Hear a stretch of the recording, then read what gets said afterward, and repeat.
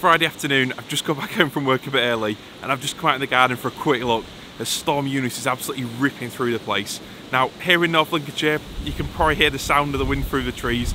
The wind is absolutely savage, but we've had it nowhere near as bad as the people down south. But I just want to show you around the garden quickly so you can see the effects that this wind has on the plants, especially the bamboos. They're nearly bent over touching the floor. So let's just have a quick walk round. Heading through then, believe it or not, the winds have actually calmed down for a minute. These are the tree ferns. They're usually in a sheltered spot, but because the wind is coming from the west today, it's basically the opposite direction to what the garden's protected from, and these are getting absolutely battered.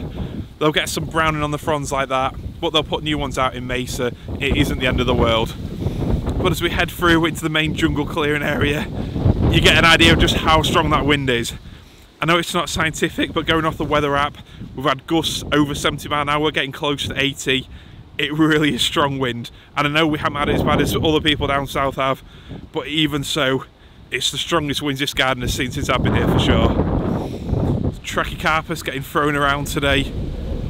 Those leaves, they're not really designed for this kind of wind, but it'll push out new ones, and they always kind of look tatty anyway, so you sort of forgive it really. Down here, the Musa Baju, as you can see, that is already a brown mess for winter. I'll leave the old leaves on them now to help protect that pseudo stem. But again, if this happened in summer, those leaves will be completely ripped up. Luckily it's happening in winter, but Jesus Christ, feel that. That wind is really strong. And if those trees were the other side of me, I wouldn't be out here now at all. So head down to the sort of in construction end of the garden. You can see just how much these bamboos are getting thrown around. The wind is absolutely savage. Those ones there are nearly horizontal.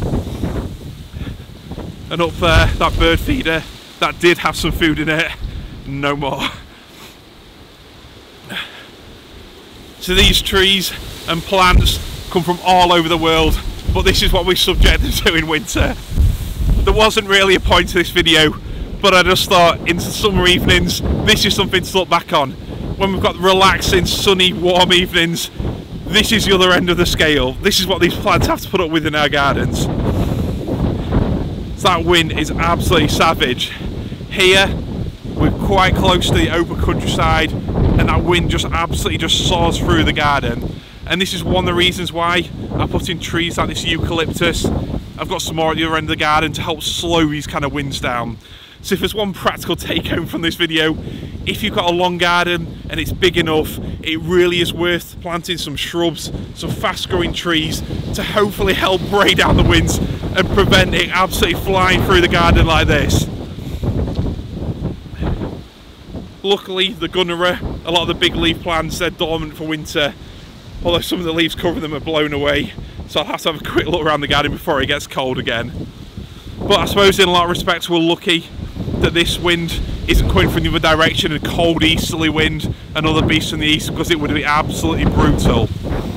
But just look up there, you can hear the wind fighting through there. It really is so strong. Here now the fence panels are starting to wobble. So I hope all your gardens are okay, and I hope you haven't had too much damage. But for now I'm off in. I just wanted to do a quick video, no production value to this one, just a quick look at the garden as a reminder what it went through today. Thanks for watching, and I'll see you in the next one.